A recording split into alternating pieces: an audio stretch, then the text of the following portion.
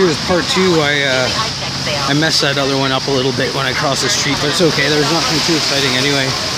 So I'm gonna go just along this ridge, along the higher ridge. I think there's a tent there. I might need to back down, but I'll know right away. I wanted to have a look at the shelters behind here. There's some shelter ideas. There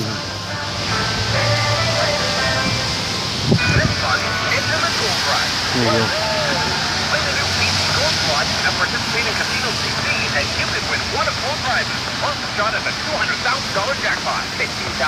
This is pretty good, actually. Need camouflage.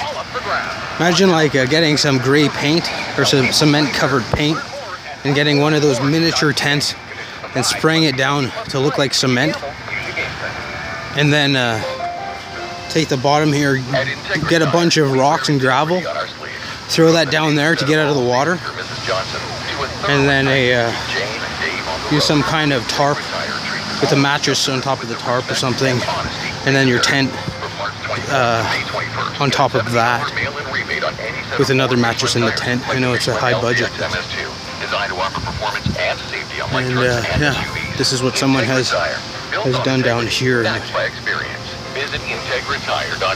All this stuff is here. I'm gonna back down. Unexpected money? Oh yes, right. And that's what the season is right now. It's called tax season.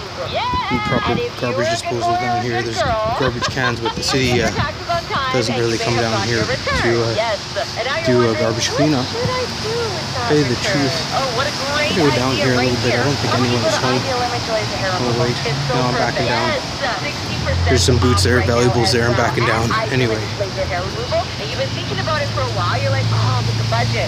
So yeah, that's that. It's the second part of the video, just about survival shelters, like real urban survival shelters for whoever needs them for whatever reason.